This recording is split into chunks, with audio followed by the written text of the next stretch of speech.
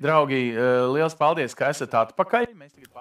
Okay, friends, thank you very much for returning. And now we will switch to English. Those who want to listen in English, they can listen in English, and those in Latvian in Latvian. The sea. So this is my greeting to our good colleagues from Sweden. And both of you, actually, should I congratulate you, just received a special European Commission's Access City Award for 2021, isn't it? And it was given to Jönköping, the commune that was so successful into this spatial planning. So you did a miracle. We want to see your miracles, so maybe even to copy-paste them. So please share with us, both of you. Here I welcome KRISTINE Anderessen and also Julia CEDERBRANT. Please. Thank you, and thank you for inviting us to this conference. I hope you all had a good break. Yes, we did. Last year, as you could hear, Jönköping won the Access City Award, which is awarded by the European Commission to a city that has been working with accessibility for its citizens, and especially citizens with disabilities.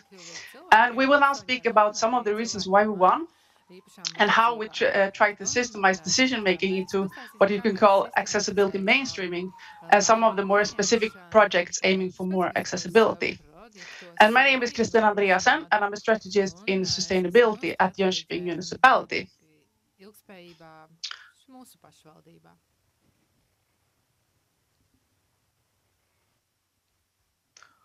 Okay, and to give you a background about our organization, it was a Jönköping town that won the award, and I represent from the municipality.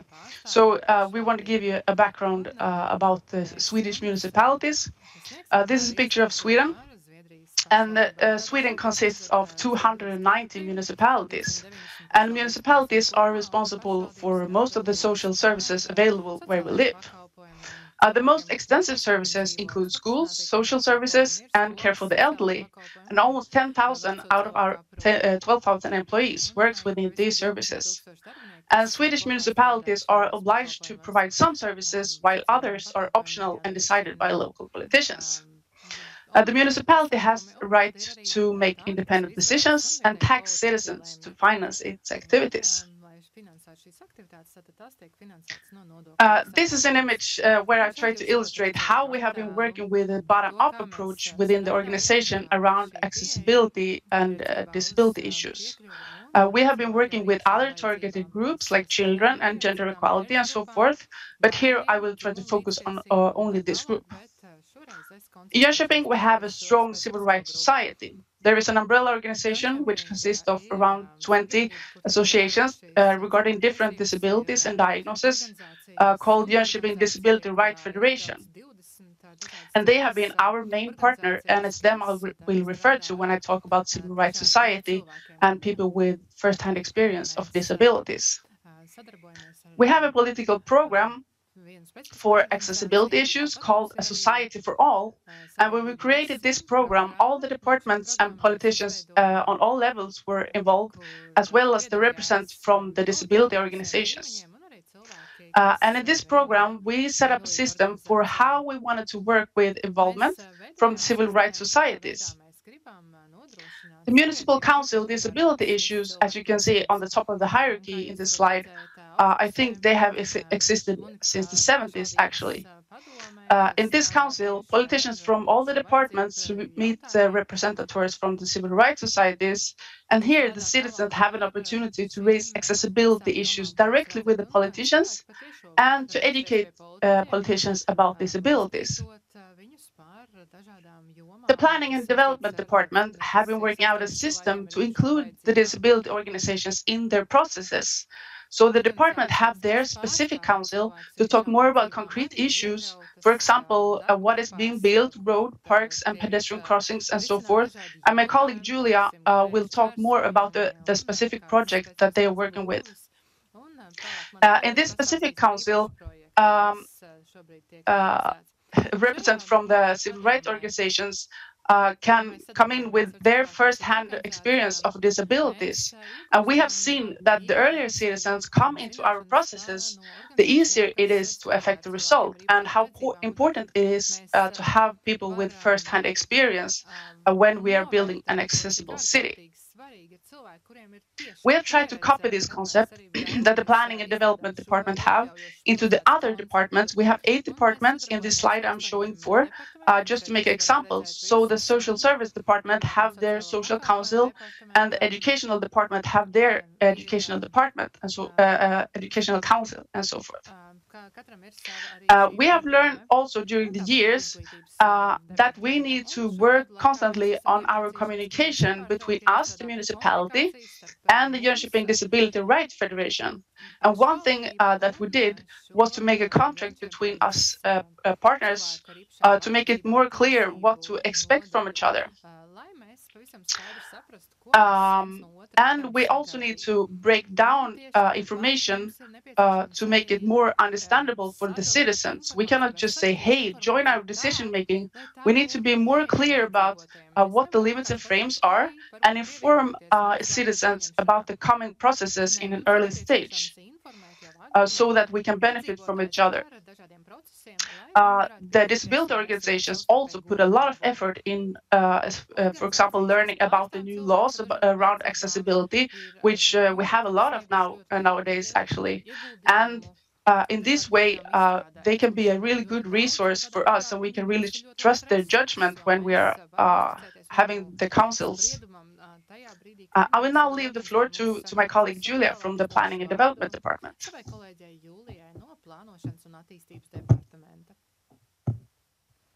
Hi, my name is Julia CEDERBRANT, and I work as a strategic traffic planner at the Planning and Development Department in the municipality of Jönköping.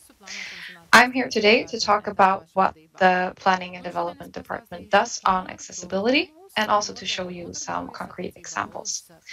So much of our work is connected to our city environment program, which has the purpose to ensure that Jönköping develops as a beautiful, exciting, and functional city.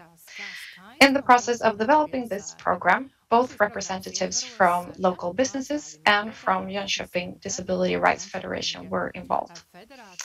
And to this main program, we have several sub-programs as well, where one is called the Accessible City.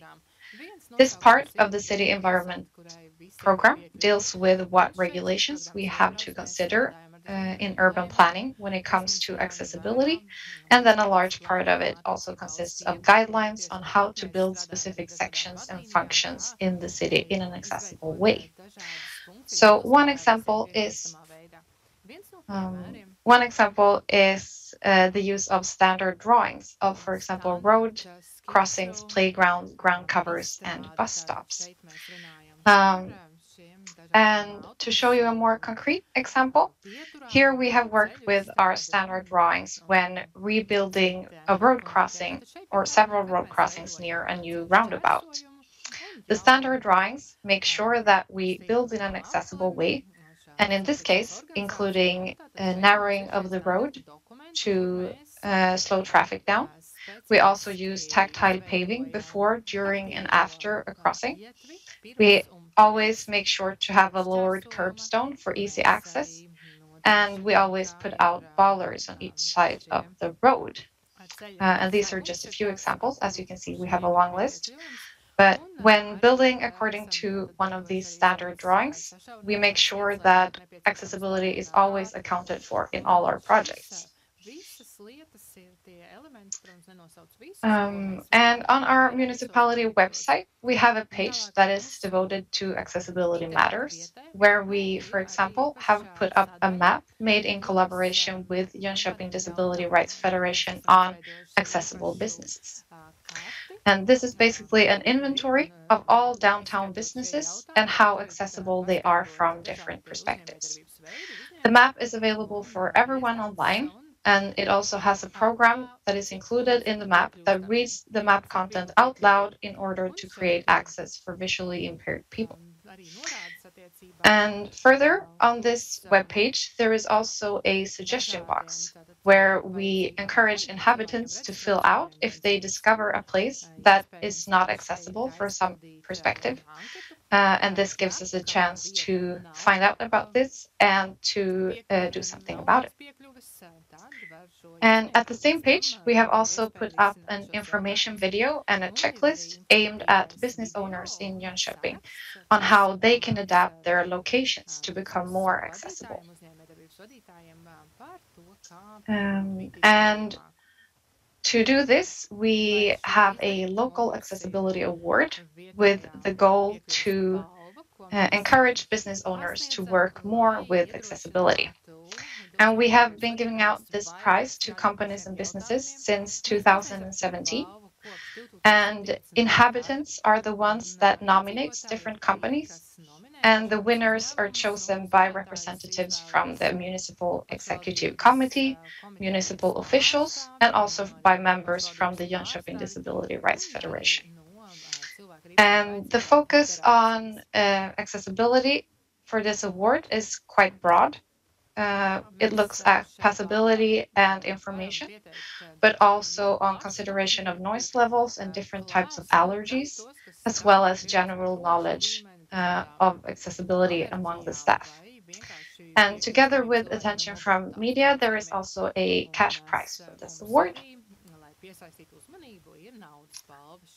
We have also been working with accessibility in our forests and green areas. We think that it is important that everyone has the opportunity to visit a nature site and to perform outdoor activities regardless of functional status. However, it is also important to note that we don't expect all nature to be accessible for everyone. Therefore, some sites have been prioritized in this work, where paths within some of our nature areas have been made fully accessible. Green areas close to the city center are also prioritized since these tend to be more accessible to a larger amount of people. And we do this work since we know that spending time in parks and green areas is an important well-being factor for everyone. And we have brought two pictures or images to illustrate some of our work. And the top image shows a picnic table along one of our accessible paths that has been made wheelchair accessible by extending both sides of the table with a free space underneath it in order for someone in a wheelchair to actually sit close up by the table with friends and family and enjoy the beautiful view out over Lake Vättern. And the second image shows a path that has been built out on a popular peatland destination here in Jönköping. And it is wheelchair accessible with accessible resting spaces all along. It also is built with an outer border that is elevated, making it possible to navigate using a white stick, as well as it prevents wheelchair from accidentally falling off the path. And then lastly, I would like to tell you a little bit about a project that is in progress right now in Jönköping, which we find quite exciting. And that is that we're working on extending our accessibility map to also include nature and recreational areas. And the different services within these areas will be color-coded based on how accessible they are. And the purpose of this is for people to be informed already from home about the different sites and thereby select destinations based upon your individual needs. And I will hand over to KRISTINE again. Right, thank you. So,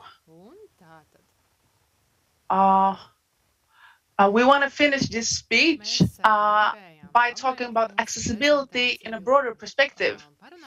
Because accessibility is not only what is physically planned or what we can see around us, it's also what's happening between us people. And our norms about how we should look, act, or functionality can create inaccessibility. Therefore, we think it's important to talk about norms. And Normstorm is a part of the municipality's work for diversity, equality, and to create a more inclusive society. Normstorm allows students in high school to critically evaluate norms of their everyday life.